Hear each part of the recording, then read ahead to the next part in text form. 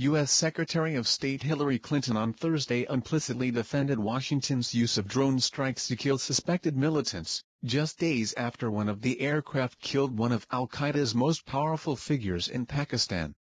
The killing of Libyan-born Abu al-Libi has fueled an increasingly fierce debate about the legality and morality of the drones, which have become one of the chief U.S. weapons against al-Qaeda but which opponents say stretch the definition of the legitimate use of lethal force. The strikes by the remotely piloted unmanned craft have also angered Pakistan's government and contributed to unrelenting tension between Washington and Islamabad, which says they kill civilians and violate its sovereignty. "We will always maintain our right to use force against groups such as al-Qaeda that have attacked us and still threaten us with imminent attack," Clinton said in Istanbul.